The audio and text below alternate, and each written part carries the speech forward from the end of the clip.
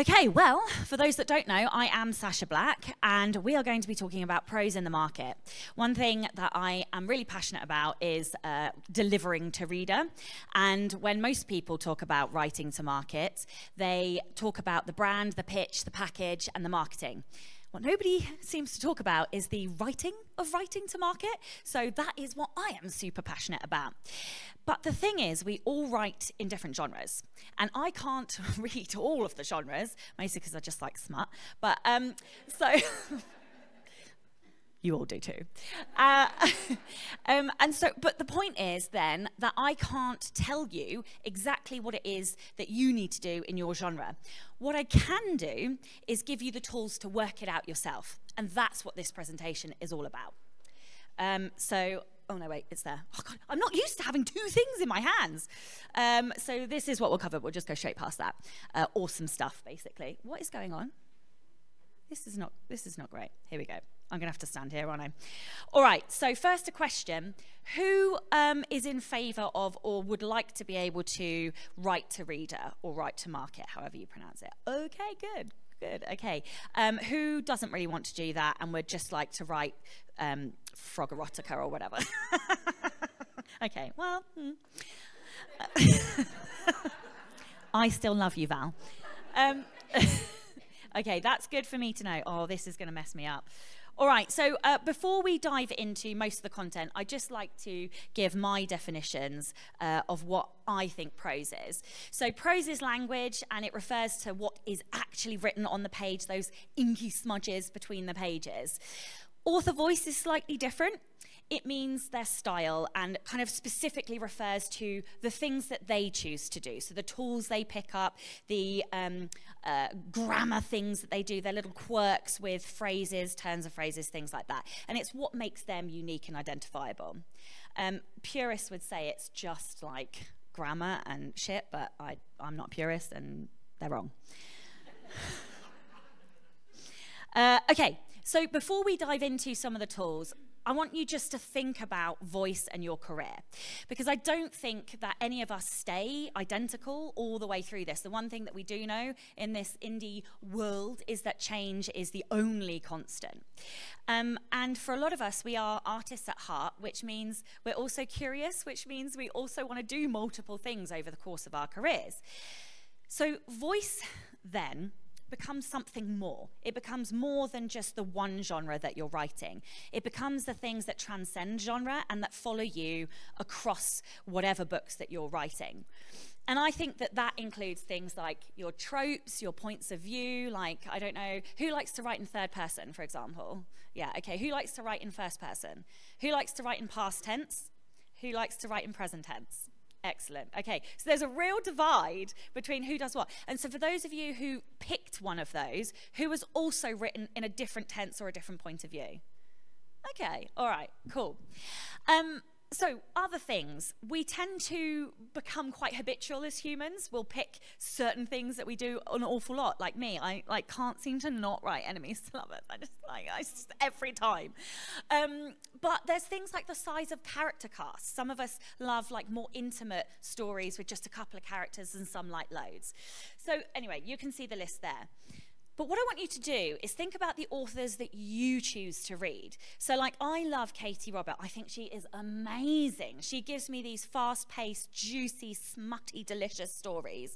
But I also love people like V.E. Schwab, who writes these sweeping, epic fantasy stories that are super deep and like full of symbolism and like theme and stuff. And I love both of those, and I actually want to be able to write both of those. So this is why it's important to pay attention to like what elements create that and what elements you want to take into your voice as you go through your career. Okay, so like, why does prose matter? Because a lot of the time we hear people say, oh, it's the story, it's not this, it's not that, you know, you can write crappily and people will still come with you. And like, that is true, but at the end of the day, people come to story for feels and vibes, and the way that they get that is through the written word. And so those are your tools, that is how you create it. Yes, so in other words, the prose is the most important bit. And everybody says to learn the craft, but then they don't actually tell you what that means or how to do it. Like, oh yeah, you need to like improve your craft.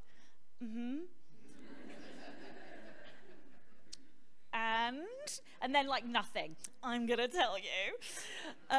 Okay, right, let's move on. I'm good. Okay, this is a good one. So, Shane, don't cheat, because Shane's seen this before. Why does prose matter? Two things. So the M stands for something and the E stands for something. Who would like to break the rules and shout out, I'm so sorry? Who would like to have a guess? What do you think M means? Mood? Pardon? Okay, and who, it's not either of those, but we're close. But you're wrong. Meaning. Meaning is what the M stands for. Prose creates meaning, right? What readers connect to in your stories is the meaning. Not the meaning that you're creating, but the meaning for them and what they are taking from your story. Because once you've let go of it, whatever meaning you were trying to put in is irrelevant, because it's their perception and how they take the story. So what about the E? Who wants to have a guess at the E? Yeah, go on, you all won this morning. Bonus points for you all. So meaning and emotion, and those are the two most important things in any story. Like, yes, characters are important, but it is the meaning that the reader takes and the emotion that they feel, that is what they are left with at the end of the story. So how do we do that? All right, prose in the market. So I'm going to give you a structure by which you can take away and go and do your own study and your own deconstruction of your genres. If you want more detail, that's the book. But I'm not here to sell that. I'm here to tell you loads of stuff anyway. So the first thing you need to do is deconstruct. The way that you do that, I hate to tell you, but you've got to read a lot of books, okay? Some people need to read loads. I tend to read like 20 before I start a new genre. Some people only need like 3 to 5 books. So don't feel like you have to read 20 in a genre. That's just me. I'm a binger and a like input whore, so you know I'm going to gobble up stuff. Most of my friends read 3 to 5 books. That's a great starting point. The reason you need to read 3 to 5 is because when you find patterns, if you see something happen twice in 2 books in your genre, that's a connection. It's not a pattern. If you see it happen 3 times, that's now a pattern. So you have to read at least 3 books in your genre. I know that we're not supposed to give black and whites, but that is black and white. Okay, then you do your analysis, which we're going to go into more detail about. Some of the things that you would be looking at are genre, for example. So what are the patterns across genre? How do those patterns mimic other books in the genre, or how do they differ from things that are in sub-niches, or, you know, like how does fantasy differ, epic fantasy differ from steampunk, for example? What are the commonalities in pace, tropes, patterns, structure, and what are the differences? Then you can like go down, and the next slide is going to give you like the actual specifics of this. But other things that I look at are characters. What are the similarities? Are there particular like archetypes that I'm seeing? So, for example, maverick detectives in crime books had like a big what's the word, like period of time. I can't think of what the word is. Yeah, what are the archetypes? How are the villains looking? Like, what did they look like? Are there any patterns or similarities there? What's the pacing like? For example, psychological thrillers, you'll find that the writing is much cleaner. There's not as much description. And where there is description, it's cleaner and tighter than, say, fantasy, for example. And that has an impact on pacing. Chapters are likely shorter than you'll find in fantasy. Yeah. Okay, and then things like style, I've said that, style of characters. Then I go even deeper and I look at the sentence level stuff. So patterns, looking at grammar, looking at word choices, looking at the tools within the sentences where they may have used like a juxtaposition or a metaphor, and I'm going to give you loads of examples of this. But how do you know when to stop? How do you know like when you should deconstruct something and when you shouldn't? Well, on the previous slide, we talked about meaning and emotion, and you guys, yes, you're writers, but you're also readers. So the best time to deconstruct something when you're reading in your genre is when you feel something, like when something makes you laugh, or when, like, if you're me, you get like green eye and you're like, fuck's sake, I wish I'd written that. That's a really good time to stop and deconstruct. Or like, did you ever get that thing where you read a book and you're like, oh, I quit writing? Every time I read V.E. Schwab. Yeah, so like those are really good times to stop. Okay, and the slightly more negative times are when you go, oh, I really hate when X, Y, and Z. Or like if something annoys you, or like there's a habit or tick in a book or whatever, that's a great place to stop as well. And just work out, not just recognizing that you're annoyed by it, but also why are you annoyed? What is it in the construction of that trope, sentence, dialogue that has annoyed you? Because that will help you level up your craft and make sure that you don't do that going forward. Okay, this is really messing me up. Okay, yeah, so just to solidify then the structure of what I do, I look at market level. That means I study Amazon. I am on the Amazon Top 100 every single day. And then I also go to my specific category, Top 100. I like to look in the Amazon Top 100 because you can spot trends. You can see what things are coming up. And usually whatever happens in the Top 100 will then start to filter down into the niches. And so that's a really good place to start. And it takes me literally 30 seconds. I literally just scroll. I don't do anything else particularly. So it's not really arduous. I then do exactly the same in my specific category as well. Then there's other things at the market level, so looking at like how does it sell? Does the author do Facebook ads? Are they doing Amazon ads? What's their platform? Are they TikTokers? Are they that's the same. Are they Instagrammers? Do they have no presence at all? Do they do direct sales? Like I literally deconstruct. I'm a stalker. Don't tell my mum. Yeah, but I do go and stalk everything that these people are doing. Not because I want to do what they're doing. I don't. I want to do it my way. But it gives me data and it gives me information about what is working and what tactics I can take and do my way. Other things really important to look at, reviews. Reviews are the readers. They are the people who are purchasing. Like their words and language that they use in the reviews are like critical pieces of information, because you can take their words and put them, like for example, if they say it was the pacing of that first kiss, or it was the, literally I can't, my brain is, I haven't had enough coffee, but you know what I mean? Like they'll talk about a particular trope. And if you see that, what did I say, more than twice, if you see it 3 times, three different reviewers having said it 3 times, you probably should pay attention to that. That is a piece of data that you need to include, or not if you don't want to do it this way in your books. Brand package, looking at coloring of the book covers, all of that stuff. All right, then at the book level, I start at the top. So story structure, 3-act, is it following a particular trope structure? I look at the types of character, how many characters, is there like a best friend, an ally? Is it a hero's journey, a heroine's journey? What are the tropes? Is there found family? Are they doing like one big fake dating, for example? But then what are those little micro tropes in the scenes that I can then put in mind to use for marketing? I've got a whole slide about how you can take tropes and use them for marketing in your prose, out of your prose. Other things like density of description, styles of prose. Are people using cliffhangers? Really, really great place to look for cliffhangers in books, like not at the end, obviously, because that's where everyone does it. End of the first chapter, end of the third chapter.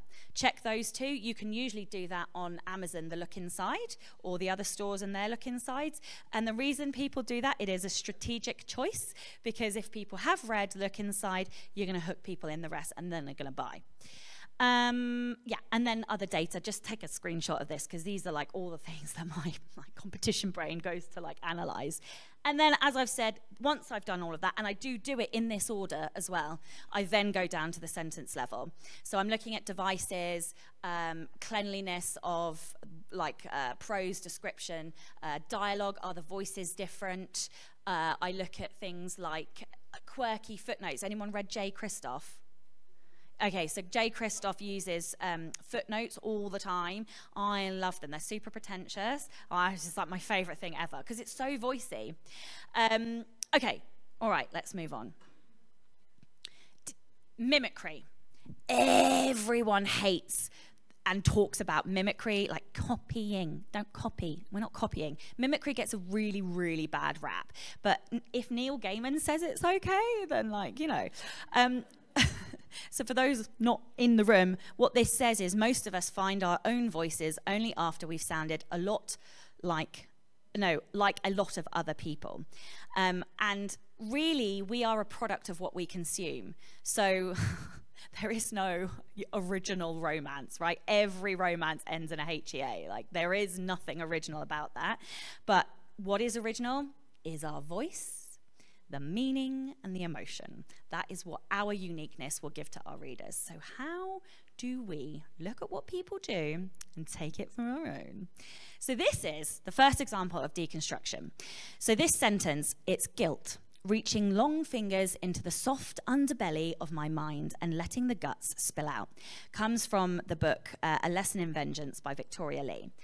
So what I do when I find something that I like is I go, oh, no, I don't really. I try to identify what this person has done. So I'm like, why did I like this sentence? I loved it because she broke the rules, right? She told me the emotion. We always get told not to identify emotions. And in the second word in this sentence is an emotion. That's telling, right? Guilt. She's told me the emotion. And yet it works, a clever bitch. The reason it works is because she flips the tell on its head and then personifies that emotion.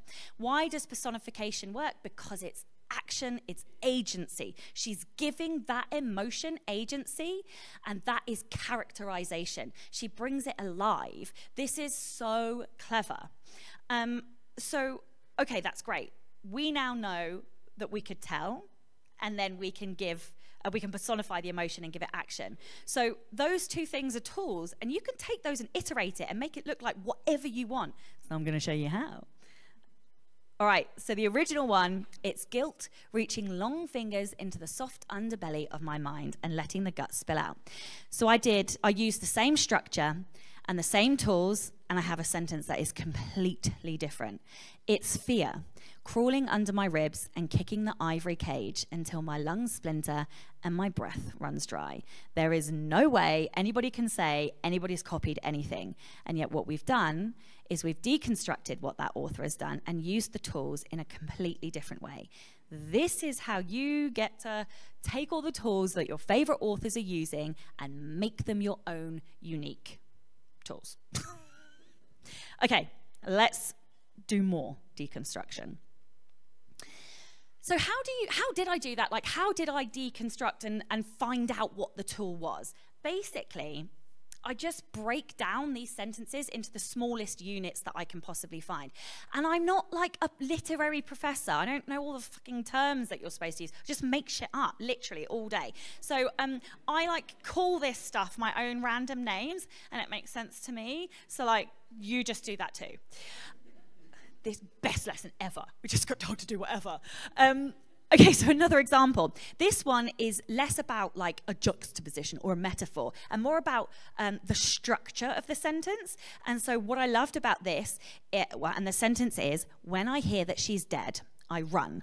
And this is the first line in a book. I love first lines. I'm always deconstructing first lines. But what works is that this is a shocking revelation, right? We don't expect to start a book with somebody dead already because we haven't met the character, right? So that's quite unusual. So that caught my attention. But then the thing that really worked for me is the fact that she subverted my expectation on a character's reaction. If somebody passes away, you expect them to cry, right? She didn't cry, she ran. That was shocking. Therefore, it was like a wow factor to me. So, you know, shocking revelation plus unexpected character reaction. That's the tool, right? You could do that in any way that you want without copying those exact words. All right, let's go on. This is one of my favorite ever character descriptions, and this comes from an award-winning story, and I have permission from Alex to share this as well because she came on my podcast and she told me exactly what she'd done. She says that she doesn't usually use formulas for character description, but in this instance she did. So it goes like this: There have only ever been two kinds of librarians in the history of the world. The prudish, bitter ones with lipstick running into the cracks around their lips, who believe the books are their personal property and patrons are dangerous delinquents come to steal them, and witches. I mean, I literally threw the story across the room because I was like, well, I'm never going to be able to write that, except I can, because I know the formula. Okay, so what does she do? I asked her and she told me exactly what she does, and now I'm going to tell you. Oops. All right, so the first thing she does is she says that she can never have heard the description before. That's really hard because we've all read a lot of books, but you can, I believe in you, you can do it. So it's got to be completely unique. And what stuck out to me about that description is it was genuinely completely unique. So we don't need to deconstruct that anymore. It's very obvious from the description itself that it was unique. So the second thing that she said that she did is that it has to tell her something specific about that person and not just a physical specific. It needs to tell them, the reader, about the character, about who they are in their soul. And the bit that it does that is where she says, so the physical description is the prudish, bitter ones with lipstick running into the cracks around their lips. So that's the physical uniqueness. Then the bit that tells us about the core of the personality is her opinion, the character's opinion, right? Who believes the books are their personal property and patrons are dangerous delinquents come to steal them. The reason this works is because it's an extreme opinion. Like, your characters shouldn't have bog standard opinions, right? Nobody gives a shit if they like reading magazines. But somebody might care if they're tearing a page out and burning it, you know? Like, you've got to take these things a little bit over the line. Rebel. It's like a theme for me. And then the last thing that Alex told me is that whatever your description is, it needs to feel true. True in that maybe you could actually meet a person like this. Maybe there is, like, and who, like, honestly, I don't know that I've actually met a librarian like this, but I feel like I have. So, like, maybe I did one time. And I'm sure you all, like, agree that that is a thing that you may have met. So, yeah, anyway, this is an amazing formula, and steal it. Okay, another one. Intangible, tangible. I just made that up, that title. I don't know if you can tell. I was really proud of it. So one of the purposes of description is to make really unrelatable things relatable. Okay, so taking these complex, difficult topics like the theme, the symbolism, and then making it understandable and relatable and connecting readers, like creating that meaning and emotion. And V.E. Schwab, always V.E. Schwab, has done that twice in, actually much more than that, but in the Invisible Life of Addie LaRue. And there's a couple of sentences, so let's deconstruct it. Her first one goes, and there will be a moment, brief as a yawn, where she won't know where she is. So the intangible bit is the moment. Like, what actually is a moment? Can anyone actually define a moment? Actually, somebody did try and define it for me, and they said it was like 90 seconds or something. I don't know. I don't know. Anyway, so a moment could be like I feel like this whole conference is a moment. This week is a moment. There's a lot of endings, a lot of beginnings here, a lot of change for all of us. This is a moment, but also like just yawning could be a moment. But that's the point. She takes that indescribable concept and she grounds it in something that is universal. So she's taking the intangible and making it tangible, and that's how we all understand it. It's such a recognizable concept, a yawn. And then she does it exactly she does it exactly the same in the second sentence, where she says, she lies there, perfectly still, tries to hold time like a breath in her chest. Well, time is intangible. We can't, like, it actually hurts my brain if I even try and think about what time is, or like infinity. I'm just not that clever. And then, so she relates that to something that has a visceral connection to something that we all understand. Like, if we all take a breath, it feels in our chest. It has like a physical, visceral, sensorial feeling that we all understand. So yeah, intangible, tangible is another tool. I'm going to skim through this one, but basically have a bit of fun when you find your favorite sentences. remove the voice, right? So far out in the uncharted backwaters of the unfashionable end of the western spiral arm of the galaxy lies a small unregarded yellow sun.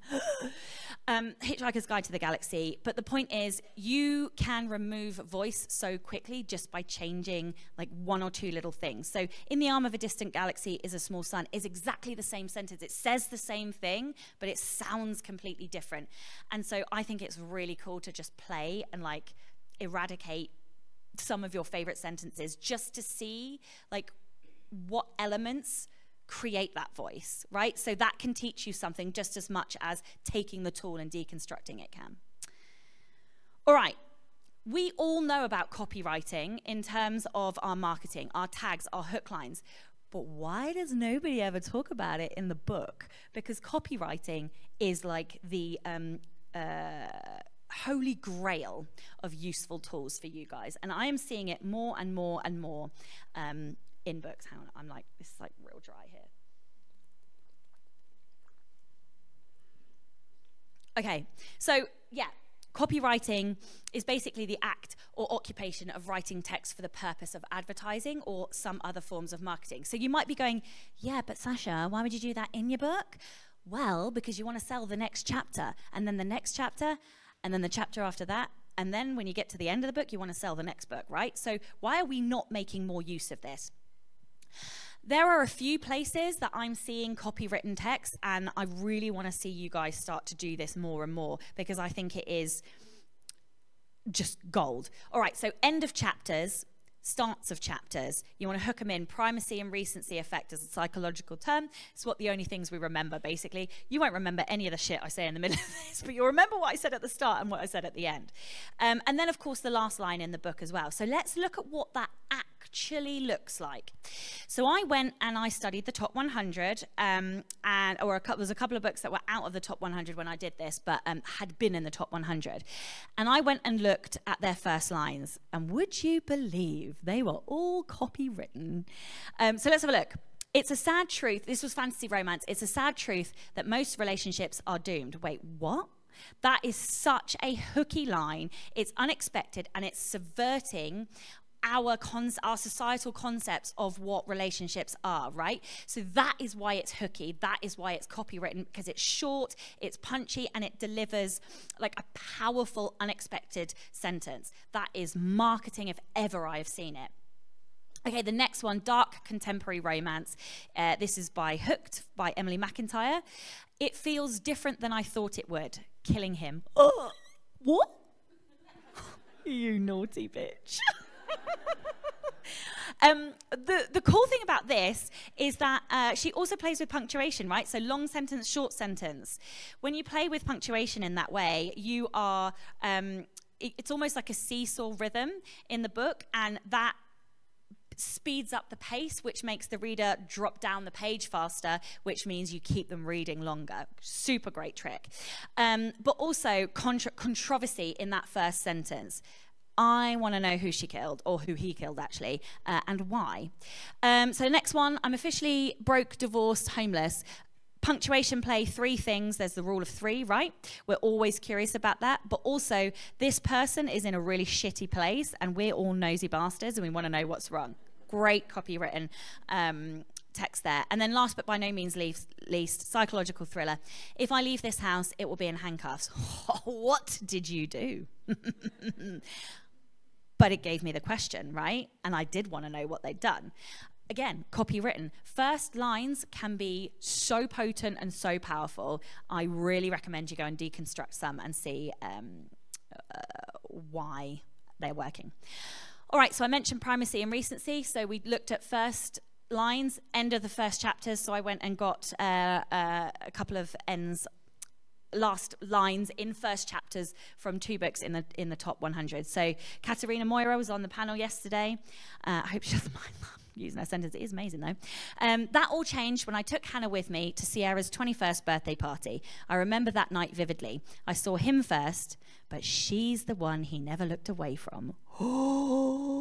Right? So this tells you what the character wants. It gives you the meaning to the character, and that hooks your emotions in, because we all secretly want to be seen. We all secretly like want to feel seen and accepted, and that's exactly the opposite of what happened to this character. And that is the last line in that sentence. There is no fucking way you're putting that book down when you read that sentence, because you know that that character's going to feel something. They're probably going to be cross, and they're going to, you know, do naughty things. So that hooks me in. And then Morgan Bridges, Once You're Mine. She's a mystery, a problem, one that I intend to solve and be rid of, no matter the cost. And that's the key line, right? Because we know that this means that it's going to go to the extreme. Or else the price I'll pay will be my sanity. What little remains. Oh, God. Sometimes I love prose so much. But the two, I'm such a nerd. So no matter the cost and what little still remains are like these two little teaser hooks for what's coming. They are hooks, they're promises to the reader. What little remains, which is a promise of either going to get rid of the rest of what remains, or maybe it's a journey to recovery. We don't know, but it gives us the question. It's copywritten. All right. So I asked Morgan Bridges if I could use them as a case study in here. And so we talked through her book, and what I think the authors in the top 100 are doing are they are baking in the marketing in order to like, what am I trying to say? They're baking in the marketing as they're writing, and they're allowing it to influence their prose. So how are they doing it? Okay, so this is just one example. This is a stalker romance. It's a dark romance, right? I can't do all the genres, but hopefully you can see what the deconstruction looks like and do this in your own genre. So, irony. Morgan uses irony by, she has a scene where a very possessive male forces another male to apologize to the female. This is very expected, right? The first male touched the female's hair, and the possessive stalker male didn't like that. So he makes the male who touched her apologize. This is very expected, but then she levels it up and makes it ironic by making the person who touched the girl apologize to him as if she was her property. But when you think about that, this is a stalker romance, right? Belonging, possessiveness, and property is the whole emotion around that stalker trope. So she's buried this in her scene, and then she can take that scene and put it on TikTok or Bookstagram, because that's the meaning and emotion that the readers of that particular genre want to take out. It's fucking genius. Okay, so another thing that you can do with tropes then is to make them way more extreme than what the reader would expect. So how far can you take this? Touch Her and Die is a great example. This goes across a bunch of different genres. But in this one, what the stalker did, and sorry for anyone who's like squeamish, but there was a threat, touch her and you die, like touch her again and you die. He did, and then he didn't just die, the stalker like nailed his hand to his own pub bar and then burnt the bar down. It's quite extreme, right? But also, what a scene for TikTok. People are like slathering over this shit. Not me, I'm a good girl. I'm also a liar. Then you can subvert the trope. There are certain expectations. You all understand that there are certain expectations in tropes. So one of the expectations for stalkers is that the stalker will insert themselves into the character's life. But Morgan subverts that. So instead of, well, no, the stalker does insert themselves into the victim's life, but inserts himself by helping the victim find her stalker. All right, so she's completely subvert. I know, right? She's such a clever girl. Anyway, so that's genius, and it's subverting the expectation. It's not just inserting into the life, it's taking it in a whole new direction. And then you can also use tropes and give them consequences. So the question is like, what is the unexpected consequence of a trope that your readers wouldn't be expecting? And if you're doing this before like 75% in your story, then the consequence should be some kind of difficulty, obstacle, or like complication, right? Because the characters aren't through their character arc yet. So in her book, she's got the stalker watching the victim lover whilst on camera doing self-care. And the expected trope, that's expected, right? That he will watch her on camera. But the unexpected consequence is that he nearly crashes his car. Too right, too. But the point is, like, there's an unexpected consequence to the protagonist at that point. Okay, so bake the marketing in. The other thing that I want you to do is think about quotable sentences. Think about the individual words that are associated with these tropes. So like for stalker romances, possession, belonging, you're mine, I own you, right? All of these kinds of words are really, really salient to the meaning and emotion of this trope. Think about it for your own tropes. Think about it for, you know, enemies to lovers or whatever, your maverick detective, okay? There are words that belong to tropes. You need to include them in your stories and in your scenes because those scenes then become your marketing tactics on social media and in your adverts. All right, juxtapositions, my favorite tool in the history of the universe ever. So a juxtaposition is when you place two contrasting things together, like either side for the purposes of comparison. And it can create meaning and emotion. It's almost like there's a theme. But story itself is a juxtaposition, right? The beginning of the story is the opposite to the end of the story. Heroes and villains, good and evil, themes, characters even. All of the, so I find that there are two different types of tropes. There are tropes with like story structure within them, enemies to lovers. We know what the beginning of that story will be and what the end of that story is, fake dating, right? There is a story structure in that. And then there are more like micro tropes that I would say that are scene level, so like only one bed, for example. That will only happen in one scene. So the tropes that have the innate structure are usually juxtapositions. Enemies to lovers, those two things are polar opposites. Fake, that you can't fake actual date. But what some of these authors in the top 100 are doing is they are then taking these juxtapositions and using them for their marketing, in particular their taglines and their hooks, as well as their first sentences. So one of the best hooks, like historically in the indie world, you may or may not know Adam Croft, comes from Her Last Tomorrow. Could you kill your wife to save your child? Right? Kill and save, two opposite things, also makes it the most hooky sentence ever. But the last thing that I wanted to say about juxtapositions is that most viral TikToks are some form of juxtaposition. Okay? Go deconstruct them, I dare you. Okay, so just some quick examples then. Her father's work is beautiful. The wood smooth where his hands are rough. Delicate where he is large. This kind of juxtaposition creates a real intensity in imagery. And like another example of that at the character level would be like Spock and Kirk. They are two completely polar opposites. But what that contrast does is it makes the two characters' personalities even bigger. V.E. Schwab again. Character, creating voice and opinion. I have a theory. Oh no, sorry, that other one was V.E. Schwab. This is The Hating Game by Sally Thorne. I have a theory.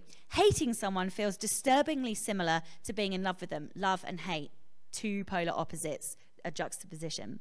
And then I'm going to keep going because we've only got a couple of seconds. So creating setting, you can read this later or take a picture. All right. And then I talked a little bit about pacing earlier on and about using short sentences, breaking the rules with what is allowed in grammar and punctuation, right? We're always told that a sentence needs like a subject and a blah, blah, blah, blah. I don't follow the rules. But the point is, okay, when you play with structure on the page, when you like do a one-word sentence or a two-word sentence after a long paragraph, you are dragging that reader down the page. This is considerably easier to read than something that is just a block of prose on there. You know, we're not at school anymore. You can do whatever the fuck you like in your book, including break all the rules. So just, yeah, think about where you can do this.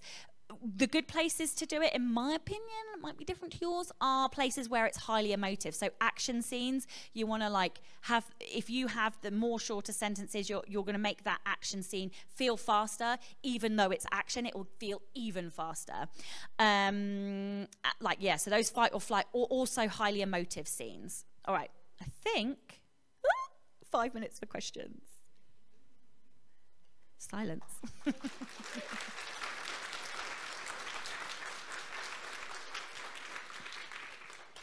Any questions? No? Okay. There is a little, I'll leave this up. Yep. You have to come to the mic though. Sorry. That is a rule you can't break, I'm afraid.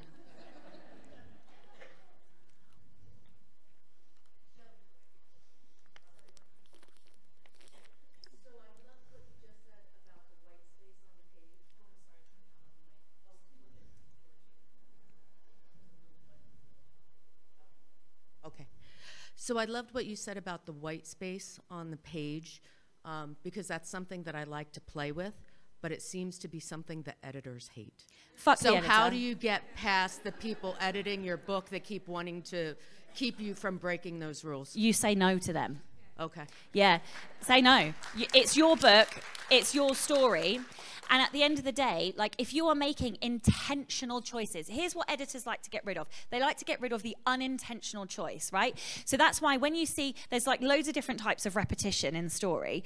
And what you usually find is if somebody's repeated themselves twice in a relatively short space of time, it's probably a mistake. 2 is a connection, 3 is a pattern, right? So when somebody repeats themselves 3 times, like say they're using a word 3 times for effect, the editor won't remove that because it's an intentional choice and it feels intentional. That has a rhythm to it. So I think if you are being intentional about those choices, then the editor should be picking up on that. And if they're not, maybe it's a conversation you want to have to them, or you find a new editor, or you just say no and you don't accept that change because it's your book and you are in the power to make the final decision. Thank you.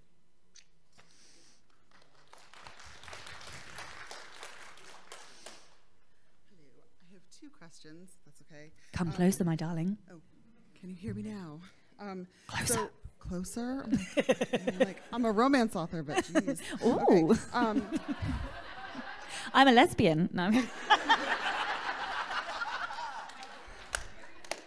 It's fine, I'm married. Me too. We can talk later. Okay. So when you do the reviews, do you ever use the, just for a quick glance, like the word clouds that appear at the top of the Amazon reviews, just like instead of having to read all of them, is that just an easier way to like hit it? Yes, you can, but those word clouds are very generic, and sometimes there's real power in the specificity of the way that the reviewer is writing things. And sometimes, like for me, I'm a bit of a cookie monster, so I want to read like, 20 reviews, 30 reviews, and then I kind of just consume all of the wording and then take the vibe and feel away. And then sometimes it's about looking at a specific trope, for example. So for example, in my Girl Games series, I know that one of the things that a lot of the reviewers were saying in books 1 and 2 is that they wanted more world building. So I did that in book 3 because I saw it repeated across those 2 books. And now most of the reviews are saying the world building is great in book 3, right? So that's where the power comes from, is like those tiny little changes. So yeah, I do look at those word clouds, but I actually find the benefit is in the specificity of the reader's wording. And also because you can use that wording like in your marketing, because there's certain things that they're after, and then you can take those like it's a certain scene or it's a certain vibe or feeling, and then you can literally steal the words and use them to promote the book. So then what about when you're deconstructing books, you're going from the high level down to there's so many books to choose from. Which one's the ones that you were like, oh, that is definitely the book that I'm going to sit here and deconstruct now? Great question. I go to my genre. I go to the top 100 in that category. So the category that I'm going to put my book into. And then I take a look at the top 50 in that 100, and I look for the indie authors. Do not deconstruct trad books. Deconstruct indie author books. But you don't want to just deconstruct any. You want to deconstruct those ones that are actually selling. So make sure that they, like, if they've been out a while, have they got a good amount of reviews? Have they got, you know, over 500 reviews? What's the review level? Are they still selling? Like, I hate rank, it's so arbitrary, it doesn't necessarily reflect everything that you need it to, but it's a good indicator. So is the book above 10,000 in the store? If it's above 10,000 in the store, it means it's selling a good quantity of books every day. You know, if you're an author who's already selling, you know, in the top 500, you want to be deconstructing things in the top 500. If you're a mid-list author, deconstruct things that are just like a little bit above you, but make sure that they are selling. Make sure that the reviews are relatively high. I think that's it. All right. I have a lot of love for you in the virtual audience. So if anyone looks at the Facebook post, just know there's a lot of love. And Kel, who is watching you at 4 o'clock in the morning from Australia, legend, has a question. Love you, Kel. And Kel asks, does it make a difference if it's character-driven or plot-driven?